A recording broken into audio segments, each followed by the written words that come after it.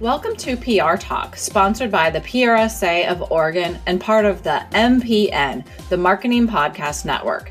This is your host, Amy Rosenberg, founder of Veracity and author of A Modern Guide to Public Relations. Help other people find our podcast by subscribing, rating, giving us a review, or sharing on social media. Hi, PR Talk listeners. This week, we're giving ourselves the day off by not recording an episode, and we're giving you a break from hearing us. Instead, we're sharing an episode from the podcast Own It, which is a member of the Marketing Podcast Network. This Own It episode we're playing for you today features Lori Gaffney, CEO of Borders Perrin Norrander, a marketing agency that has operated out of Portland, Oregon for more than 40 years. This podcast, Own It, is all about highlighting women and non-binary advertising agency owners because while 40% of businesses are owned by women, this podcast believes, but can't be sure, that less than 1% of the 22,000 advertising agencies in North America are owned by women and non-binary people. In this episode, learn how Lori Gaffney owns it.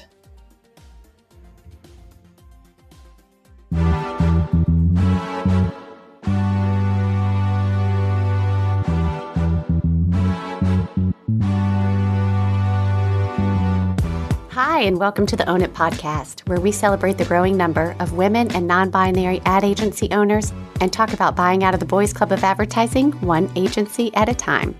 I'm Christy Hiler, owner of Cornet, and today we're talking to Lori Gaffney of Borders Perrin Norrander, BPN. Previously on Own It, we've talked to agency owners who came up through strategy or creative. Lori's a bit of a rare breed in that she came up through the media side of the business. But she's been an inspiring and successful leader in advertising for 40 years across all aspects of the industry. Lori talked about an interesting challenge in agency ownership that we all need to think more about, which is pay equity. She also shared her challenges with imposter syndrome. A lot of us fight that self-doubt. Lori offered some sage advice to win that battle. I had so much fun learning from Lori, and I know you will too. Here's my conversation with Lori Gaffney. Hey, Lori. Hi, Christy. How are you? I'm good. I'm so excited to have you on the podcast today to chat about the ad industry, ownership, and what we can do together to see more women step into this role. Yeah. I've been really looking forward to this as well. Okay.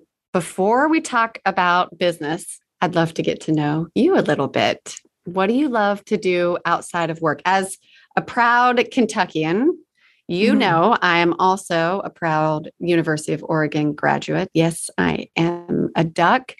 So Oregon still has a little piece of my heart. So make me jealous, Lori. Tell me about the incredible things you're doing out there in Oregon. Well, we're outside all year long, regardless if it's raining or snowing. I'm out walking with my friends. We don't even think twice about it. And we love it. So I do a lot of that. I spend a lot of time with my husband. We are empty nesters. Our kids have been gone for a long time, so it's great to spend time with him. I love to entertain. I love to cook. My happiest days are staying in the kitchen all day long, making a huge mess and then cleaning it up and having a delicious dinner. I love having folks over. So the pandemic was a little bit rough because we weren't able to do that. But I'd love to bake. That's kind of a newish thing. I was always a little scared of baking. It was too precise for me, but I have actually come to really like that. So yeah, that's what I do in my spare time. I love that you said you're outside, rain or shine. It's funny. I've told people this a lot.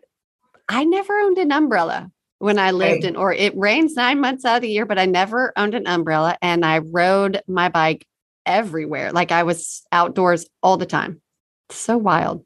Yeah. We use umbrellas a little bit more now. For some reason, we do have some of those terrible showers. Like if you were to go somewhere, you probably would want to take an umbrella, but for the most part, they're in the trunk and that's that. You just throw on your hood and you run in and, you get a little wet. That's okay. But it makes everything so beautiful out there. Yeah, it's really pretty. Lori, I've been asking this recently. Are there any women, past or present, that you've looked up to or have really inspired you at certain points of your life? I would have to say my mother for sure, because most of my life, she was single. She was very hardworking. She was a bookkeeper, but she also bought a lot of apartment buildings. So on the weekends, we would go and scrape paint and paint them and get them ready for renters to come in. So she was always busy. She very, very independent, but crazy supportive. And the thing I love about her most, and I think I got a little bit of this from her, is how fair she was to everyone. So we would have a lot of workers around a lot of times. She'd make lunch for everybody. Everybody was treated equally. I mean, to a person, she's been gone now for a while, but to a person, people would say, look, I'm getting all choked up. They was just how fair everybody was welcome. Everybody was welcome in our house. And if you didn't like that someone else was there, then you had to leave. Like, that's the way, those are the rules, and mixed all different kinds of people together. I have a lot of friends that maybe compartmentalize people in their life. I mix everybody together. And I really got that from her. And also just what I love is that, she was tough and she had a lot of grit and she had a lot of adversity that she had to overcome, but she was loving and she loved her husbands. There were a few. She loved her husbands and she loved just having a warm and loving home. And I think of my age, a lot of the women that I either worked with either did one or the other.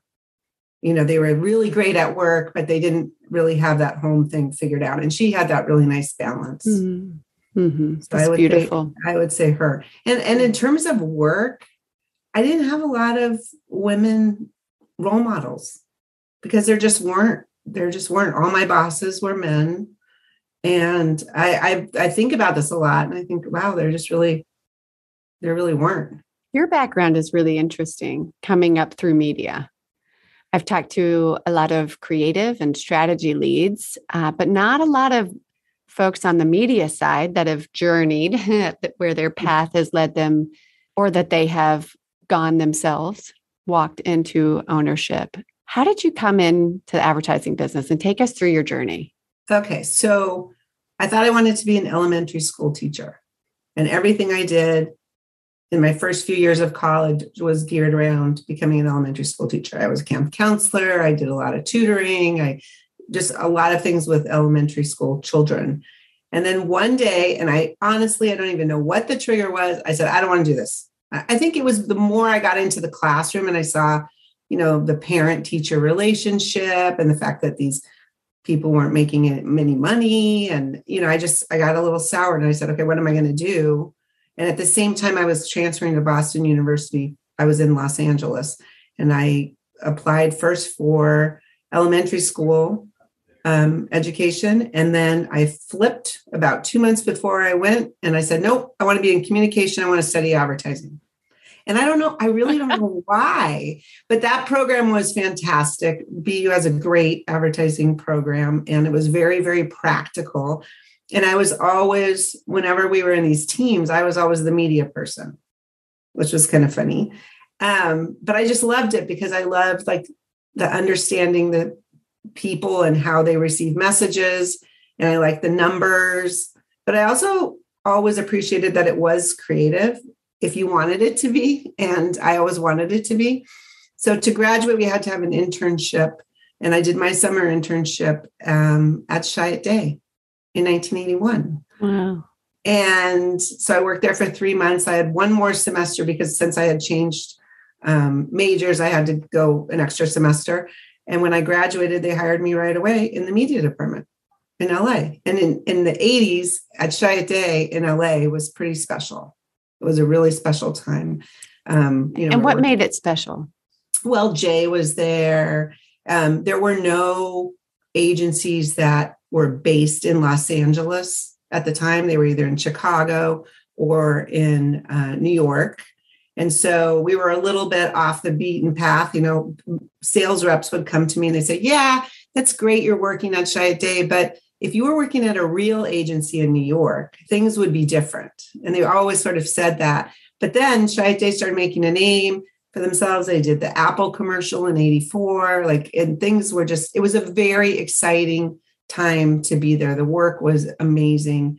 Jay was very, very generous. He was really, really tough, but he was very, very generous. And, he just wanted to do great things. And so then in 84, I moved to New York to be with my boyfriend, who's now my husband of 37 years. But, and I went to go work for a real agency in New York, even though they said, why don't you come over? They were just starting their New York office. And I said, no, I want to, if I'm going to New York, I'm working at a big agency. So I went to Ted Bates, and they were based in Times Square at the time. And in the 80s in Times Square, it was not quite like it is today. But I would, wear my Reeboks to the office, and I put on my big girl shoes, and I had a big job, but it was kind of awful. It was kind of awful. There were 300 people in the media department. They had, I think, like 1,800 people in the office. And I had come from a place where we were really independent. We had our own PCs. We were like, or Macs, I guess, at the time. And just, nimble and fun. And this was like everything that wasn't. But it was a great experience because I still have friends from that time. But Shaite kept calling me from New York and saying, okay, don't you want to come now? I said, no, I'm at a big agency, And then finally 8 months in, I said, I hate it. Yes, I'm coming. I hate it. I hate it. So then I went and worked at Shaite New York for a couple of years. Then we moved back to LA, always in media. And then in the early 90s, we decided to move to Portland for my husband's job. We had just had 2 little kids, and LA was getting a little crowded. And so we moved, and I said, well, I'm either going to work at Wieden & Kennedy, or I'm just going to stay home with my kids. Like, that's all I thought that I could do. But then I got the job at Wieden & Kennedy before I even left LA, and ran the Nike business there in the media. It was great, except, it wasn't very family friendly. Mm-hmm. So I made a switch in the late 90s over to Borders, which was great because they, appreciated work-life balance.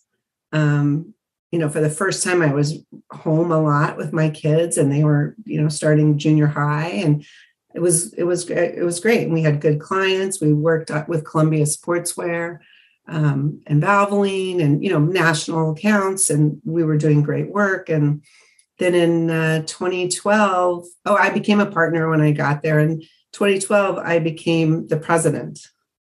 So, which was crazy. And the only reason why we had 6 partners at one time, at this point, we're down to 3.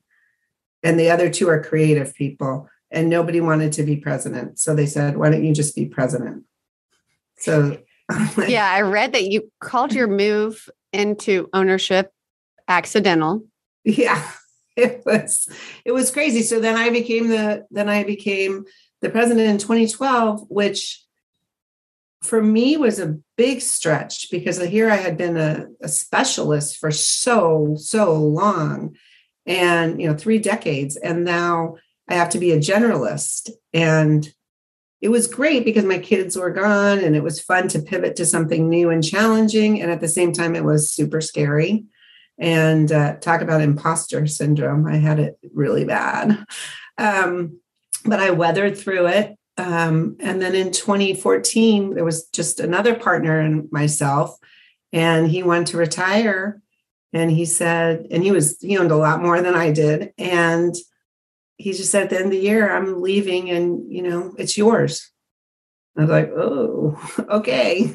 And I hadn't really ever thought that I would own an agency, never in a million years, but it just kind of happened.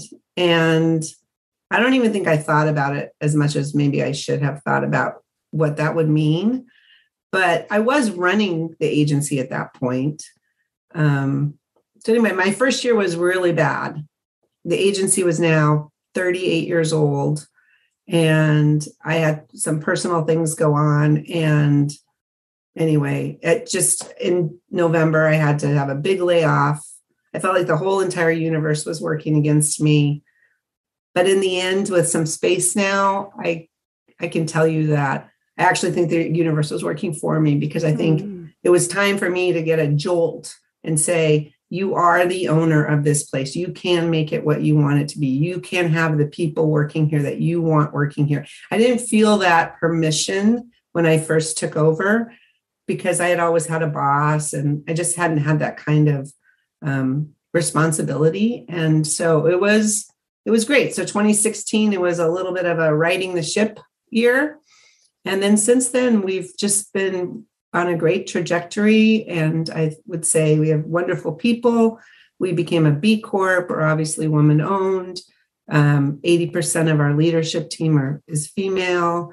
26% of our staff are people of color. So we've been working really hard to make it the kind of place where frankly, where I want to work. So, and get the right kind of clients. We've said goodbye to clients that have turned out to not be a good fit. You know, that's always a really scary thing because there's financial implications to that. But in the end, your team trusts you more for making those decisions. And you know what? It works out. Somehow I just keep thinking it's going to work out, you know, and you just got to keep moving forward. Ruth Bernstein, who owns the Yard NYC, I just had an interview with her recently, and she said, I can't remember where she got it, but it stuck with her, this saying, good news, bad news, who knows? You know, and I think that's kind of like what you're saying, you know, like, and I had thought about it a lot of times, like things just work out the way that they should. But I do think that to your point, like it may have seemed like bad news, but who knows? It actually could be good news, you know, and vice versa. Sometimes good news, who knows? It may be good, but you know, you just don't know where things, you know, are always going to lead. But a lot of times that good news can surprise you. And sometimes the bad news can surprise you too, and turn into some good things. Let's talk about the biggest challenges that you faced in owning an agency. And then we'll talk about the joys. Yeah, but the biggest challenge, I think, is just making sure you have the right talent. I think that's a big part of it. I mean, obviously, there's the always needing to get new business and financial part of running a business is very challenging. But I also think that if you have the right people and you're focused on the right things, that, you know, good things will come from it. So even these challenges that we have, sometimes if you're having a financial challenge and you pull your team in, you're like, guys, we gotta pull this through. It's amazing how that can be turned around into something so much better, you know? So yeah, I don't feel like I'm burdened by tons of challenges right now. I mean, certainly there was times like back in 2015 and 2016, I certainly felt like that. But now I feel like because we're focused on our values and who we want to work with and who we don't want to work with and the decisions that we're making and pay equity. I mean, that's always a challenge, pay equity. Right now, I worry a little bit about that because the new people that are coming in are getting pretty good salaries. And, you know, I need to make sure that it's equitable with the people that have been there already. I mean, I can't keep raising, right? So I have always lived by the notion that if the salary sheet fell on the ground, that nobody would be surprised. I never want anyone to be surprised because frankly, I've had it happen to me twice in my career. And it's an awful feeling. You know, it's an awful feeling to be told, well, the reason he makes more money than you, even though you manage more people and manage more money, is because his wife stays home, right? I get it. His wife stays home, but that's not why I should make less. So that is a little bit of a challenge of recent is new people coming in and getting more money than maybe they would have. The job market. Yeah. It's fierce for sure. Yeah. So that's probably a little bit about it. What about the joys? The joys of ownership. There's so many joys. The joys to me are just seeing the people that I work with, their faces, and trying to give them opportunities and being there to support them and prop them up. And like, that is and maybe it comes back to like wanting to be an elementary school teacher. I don't know, but just like really wanting to see people thrive and grow and do great work and be successful. it really, a lot of the joy comes from the people for me. Yeah. I mean, I love the work too. Don't get me wrong. It's not like I'm not in advertising. I am in advertising and I do like the work, and I do the joy. Another big joy is, and we say this a lot, is if the client loves the work and we love the work, we're winning. You know, that moment, you've had it. Everyone that's had an agency, you have it. You don't get it all the time. Sometimes the client loves work and you're like, it's not exactly what we had wanted, or vice versa. So like, I thought we always say that if they love it and we love it, then we're winning. And there is that does bring a lot of joy also. Mm-hmm. Lori, why do you think that there are so few female owners in our business? You mentioned, and it's so hard to hear for me when people say they've had that experience where they are told that they're not going to be paid equally. I mean, there are real experiences of inequities. Mm-hmm. Why do you think that there are so few female owners? I mean, that's a really big inequity. 1% of agencies. So 99% of all the agencies in this business are owned by men, when 40% of businesses in general in the US are owned by women. That's a big disparity. It has just been dominated. I mean, I've been doing this for 40 years. It has just been dominated by the boys club forever. And then those giant holding companies, if you look at the roster, so many men on top. And I think that just in general, women sort of have less confidence than men as you're growing up, But I am really optimistic because I see this new generation of women coming through that have tremendous confidence. We've done a lot to give girls confidence growing up these days, which I think is fantastic, whether it's through sport or however we support them. And things are changing. And not only that, like, look at how many CMOs are women now. Mm-hmm. I mean, there's been such a change. And so I'm optimistic that women are going to start supporting women-owned businesses. I mean, I already see that happening. I see when I say to somebody, I'm a woman-owned business, they kind of go, oh, So why has it happened? It's just legacy, I think. Mm-hmm.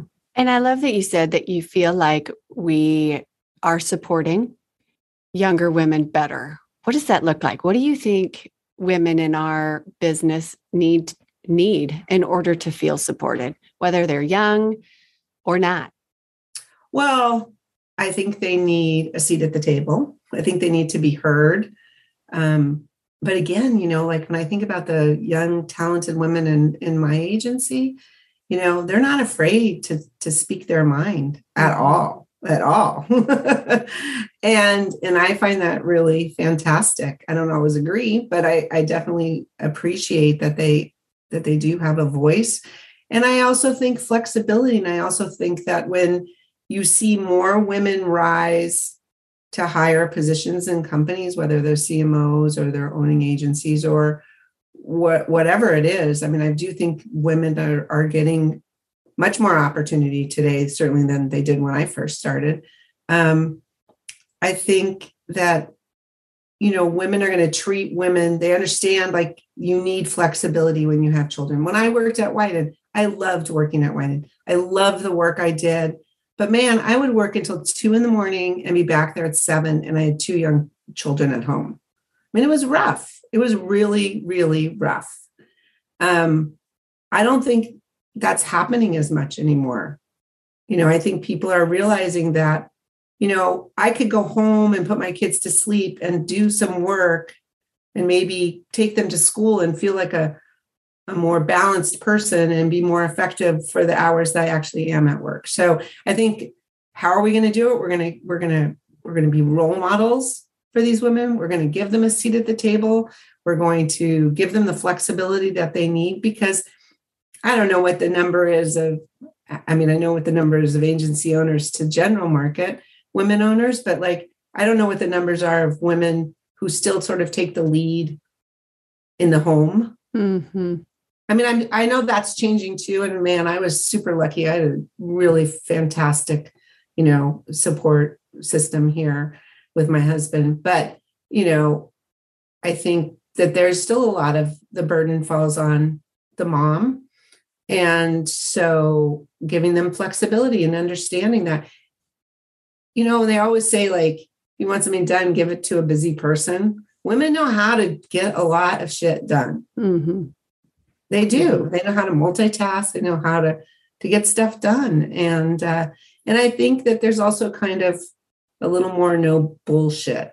It's not a bro club. It's like, we got to get it done. Let's go get it done. So let's talk about that self-doubt though, because I know you mentioned that you felt like you had some imposter syndrome when you stepped into the position of leadership and ownership.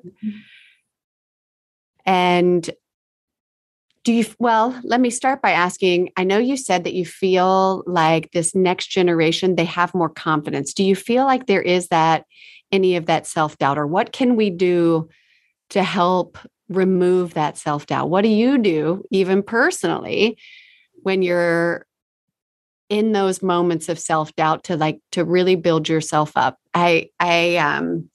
One owner that I talked about having, several types of mentors, the mentor that's like just going to cheer you on, rah, rah. And then there's the type that's going to be willing to have that hard conversation with you, though, that you need, that you really need multiple types of people around you, as you move into leadership and you move into especially ownership, because I do think, as I think Carol Williams put it, the higher you climb, the fewer the people are going to be up there. So, yeah. Isn't that the truth? But I still think that we can have community, but what does that look like to you? How can we get out of that place of self-doubt? Something I think a lot of us struggle with sometimes. I was working with someone and she said, you just got to say, I am enough.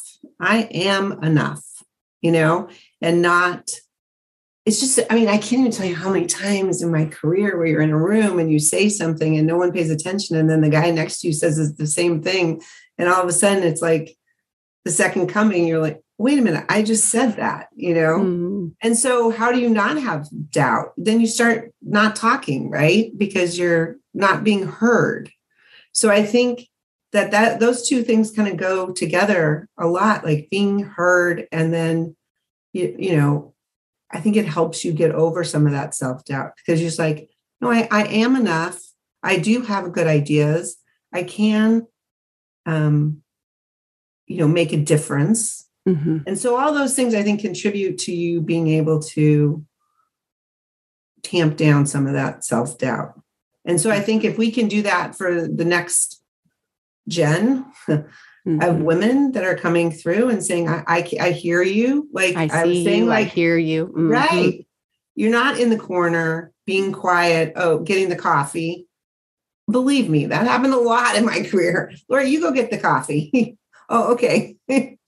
So I think that, again, I'm very optimistic about the future. It's just, I just keep thinking that it's the legacy of this business and it's prime to change. I think it's prime to change. Me too. Because I think if it doesn't, it's going to be a problem. It's going to be a problem for companies. I think, every day, if you look in the trades, some woman is being promoted to some elevated position every single day.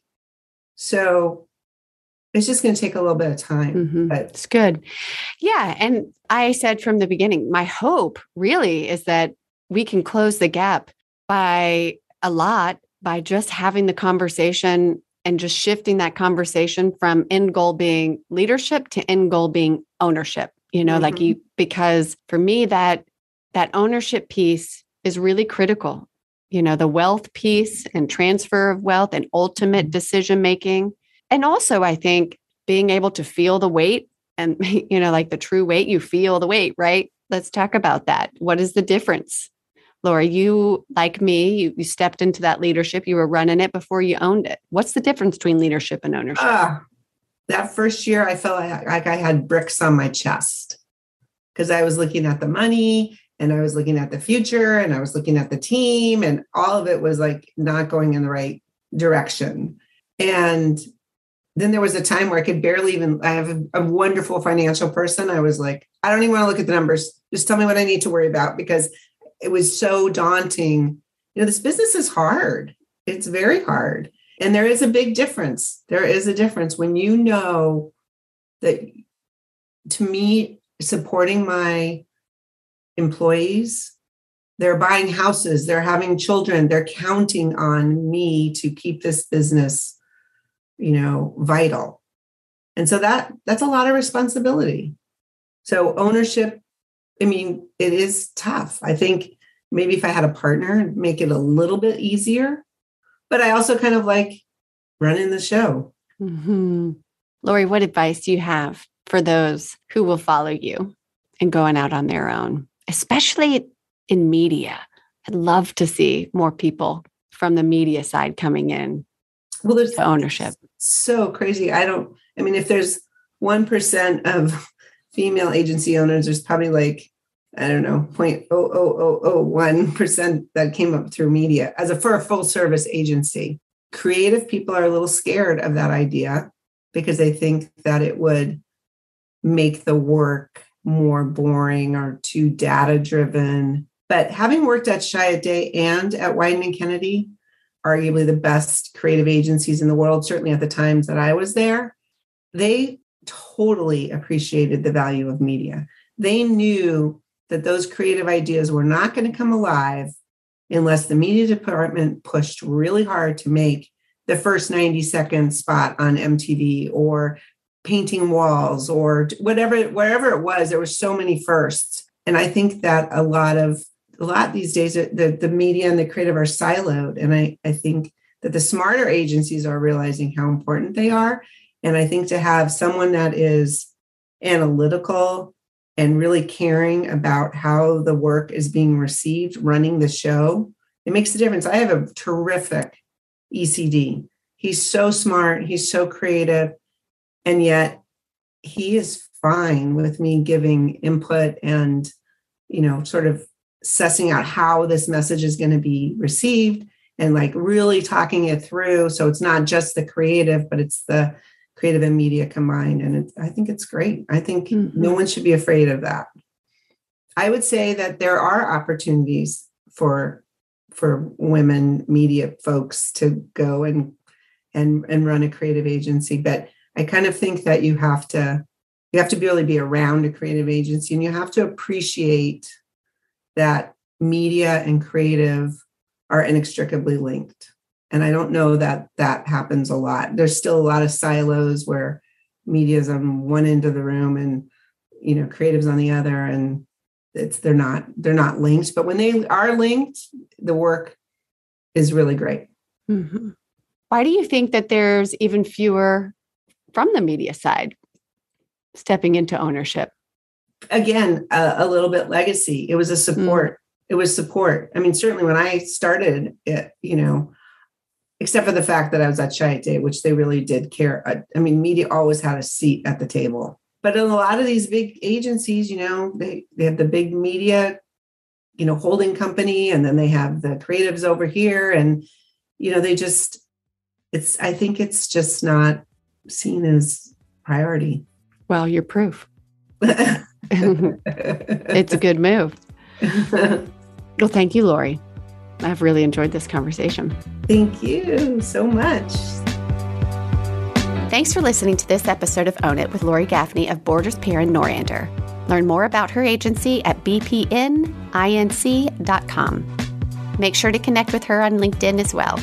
If you're enjoying Own It, please subscribe, then rate and share it on your podcast service of choice. Also, if you're a female or non-binary agency owner, or you want to own an agency someday, join our growing community at untilyouownit.com. I'm Christy Hiler. We'll talk again soon on Own It.